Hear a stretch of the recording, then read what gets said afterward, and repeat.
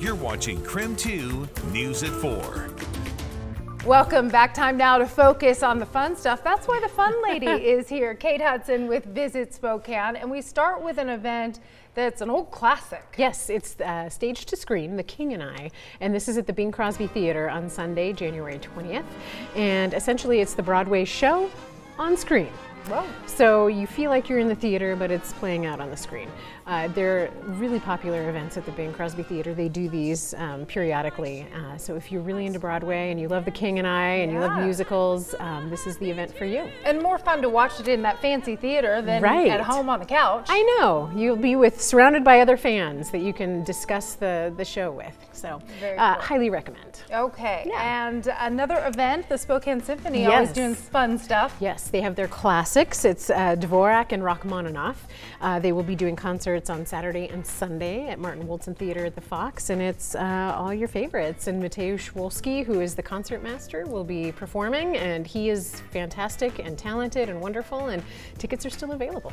Okay, very good. And then maybe you want to just have some laughs. Yes, we have Adam Ray, who is doing shows at the Spokane Comedy Club. They start tonight, run through Saturday night, and he does a couple of shows on Saturday. And he has been most recently on HBO's Curb Your Enthusiasm. He's been on dozens of TV shows, guest starring, and also in some films. He was on Two Broke Girls. Classic CBS show, and he will be doing shows all weekend long. He's funny. He's bringing a stand-up comedy routine to Spokane. Nice. Yes. Okay, and then also, if you haven't been to the skate ribbon because the kids really aren't sure how to skate, this is a good opportunity. Yeah, I threw this in here because it's free, and I like free events. Yes. And the city is wonderful. They are offering free ice skating lessons on Thursday nights from 6 to 7, and on Saturdays and Sundays. Oh, nice. The only thing is you have to be there to sign up in person. There's nowhere to sign up online ahead of time. It's first come, first serve. I've been taking my kids every weekend, and they have learned to skate. They now do not fall down when they are on ice skates, and it's wonderful. And I love that it's free.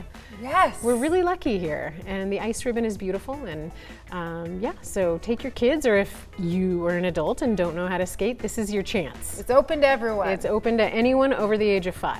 Okay. So we've got that, and then also tonight REO Speedwagon is playing at Northern Quest. So we've got lots of stuff going on here. Yeah, and even more. You can find even more always. Yes, visit Spokane.com. Just click on the events tab. You will find anything that you might be interested in. Lovely ideas. Kate Hudson, Visit Spokane. Take some time out for yourself. Isn't that a good idea? It is. All right, go be a tourist in your town. For now, we'll take a break. We'll be right back.